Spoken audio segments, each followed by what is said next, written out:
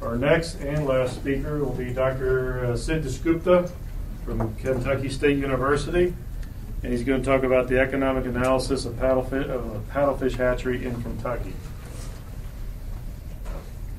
All right. Okay. We talked a lot about paddlefish today. One thing we have to always remember that this is an aquaculture meeting, and aquaculture certainly is a business. And we talked about different products that can be sold from paddlefish, but one of the weakest link of this paddlefish chain is the availability of seed stock or availability of fingerling paddlefish, which is really at the beginning. So this was actually a project for William Remmel.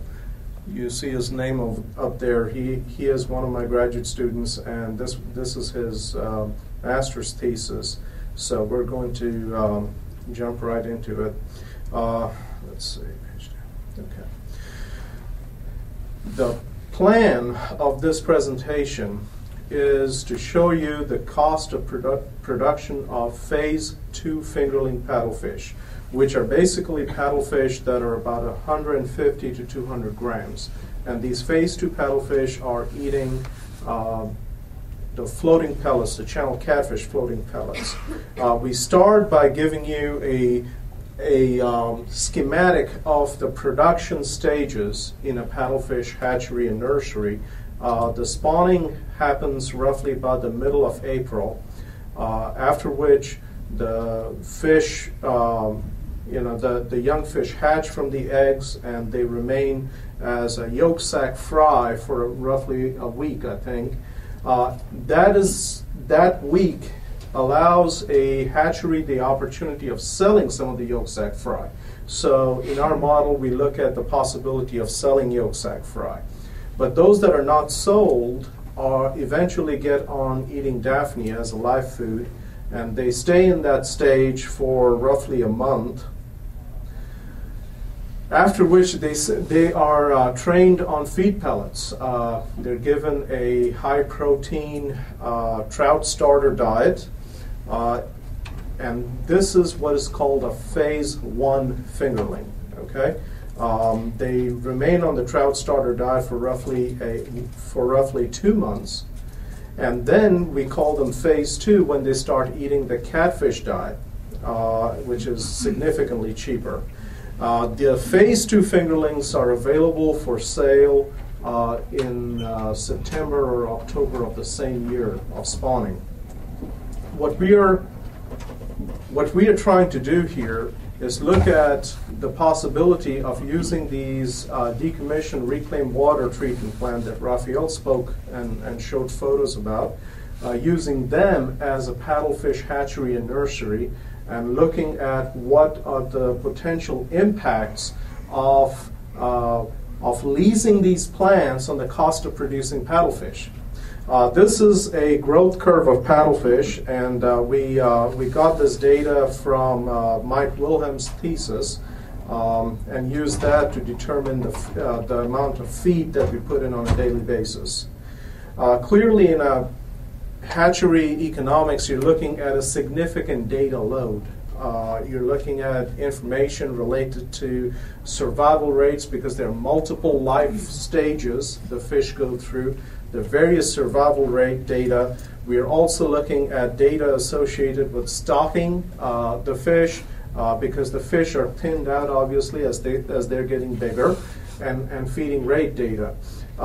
Some of this data is primary data that Remmel has collected during his thesis research, and some of it is secondary data from Dr. Mims and Shelton and others over a period of time.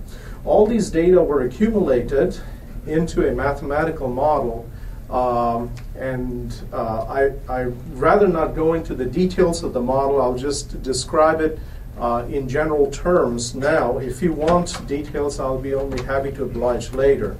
The model initially started out as what is called a linear programming model, the goal being maximizing the profit of a hatchery through one season. The hatchery managers' choices are to determine the number of yolk sac fry to sell or the number of phase 2 fingerlings to sell. I think that phase 1 fingerlings are really not a product right now from these hatcheries. I think it's either yolk sac fry or phase 2 fingerlings. There are certain constraints in the model which are fairly easy to describe, 2 types of constraints. One being the biological constraints of the smaller fish getting bigger and they're going through these mortalities as they spend more time in the water. And the second is the general water resource constraints, because fishes need a certain stocking density at different life stages which require a certain volume of water. Now, this linear programming model was overlaid later with a model where some of those parameters were made uncertain. And when these parameters were uncertain, for example, survival rate is a very uncertain parameter, and I had multiple observations of survival rate at different life stages from some of the research Steve Mims had done. And then we can use that as an empirical probability distribution. And then we look and we develop what is called a Monte Carlo simulation. What it does, it goes into this linear programming model and it selects survival rates randomly along this empirical distribution and runs the model over and over again for 500 times. Okay, but I actually opt to do it 1,000 times minimum, but I did 500 because I was running out of time and WES was coming fast. But we will do it a lot more before all these things go out to the journal. But what happens is that by doing a Monte Carlo simulation, you get 500 results for the optimization plan. How many phase 2 paddlefish to sell? What is the break-even price of phase 2 paddlefish? And from those 500 observations, clearly you can build yourself a probability distribution, which will tell you, with 90% probability, what is the boundary within which the break-even prices are going to be in any given year based on past data. Okay. All right. Now, initially I'm going to talk about the results of the mean version of the model. By that, what I'm trying to say is looking at averages instead of standard deviations of model parameters. We looked at one of the very base model where we are just dealing with one brood female. What I wanted to point out, the whole purpose of the slide is for me to show you that just to take care of the babies coming out of this one female, we need 2.84, almost 3 tons of trout feed and over 13 tons of catfish feed. You can imagine if you have multiple brood females, okay, the tremendous demand for feed, okay, and this can be very simply expressed in a pie chart where you look at the operating costs, and 79% of your operating cost is feed. So the cost of growing these paddlefish is primarily driven by the price of feed. Okay, does that make sense? Labor is the next item. It's only 12%. Okay, and we charge labor at $12 an hour, representing skilled labor as opposed to unskilled labor. Now, we talked about fixed costs quite a bit in previous presentations this afternoon. One of the beauties of using these decommissioned reclaimed water treatment plant is that the manager or the owner is just leasing the facility. There is no land or facility cost. It's primarily equipment costs that they have to incur, and mostly what the equipment they need is the equipment for live fish hauling and some water quality equipment such as pumps and aerators and DO meters and things like that.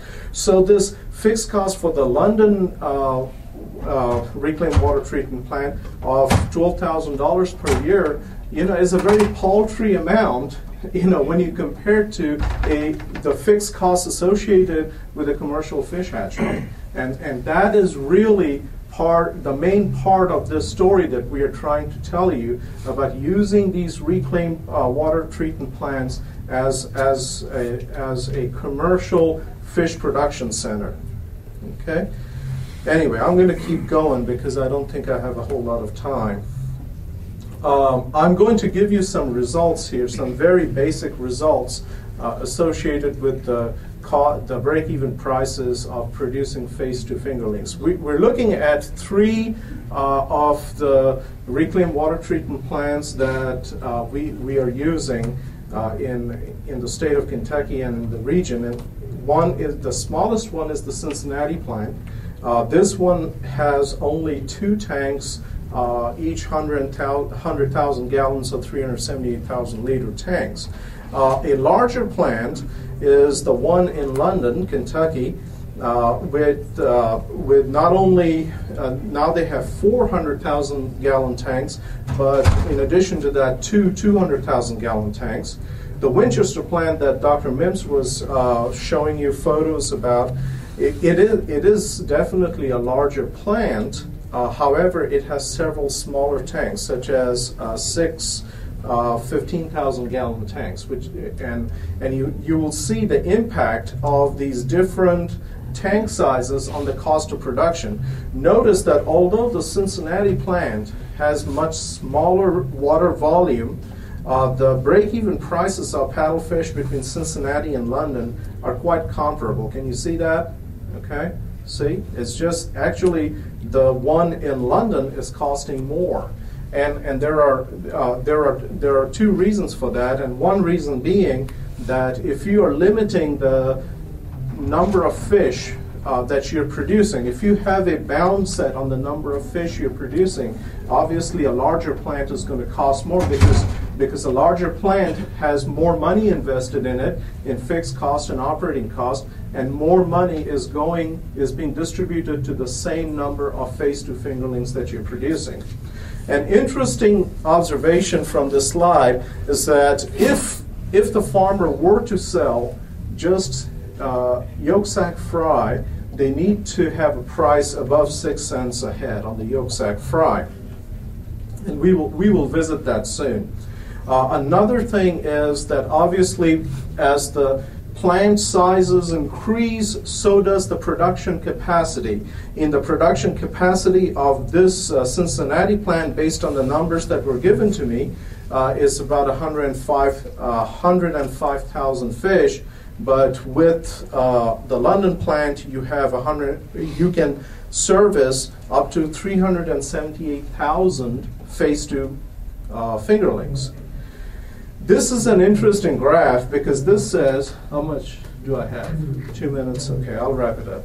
This graph, what it shows you here is that the minimum price of your yolk sac fry that is necessary for a farmer to sell yolk sac fry instead of phase 2 fingerlings. Okay, so we see that if your phase 2 fingerling prices are varying from 60 cents to $1, you would require a minimum price of 20 cents or better for your yolk sac fry, which is rather unlikely. Which really illustrates the fact that the phase 2 fingerlings are the more profitable item here. As opposed to yolk sac fry, although you can recover your cost of production on yolk sac fry, provided you sell it above 6 cents a unit. These are some of the results on the Monte Carlo simulation that I was talking about, rerunning the model 500 times, and each time we are randomly selecting from various probability distributions of production parameters and price parameters.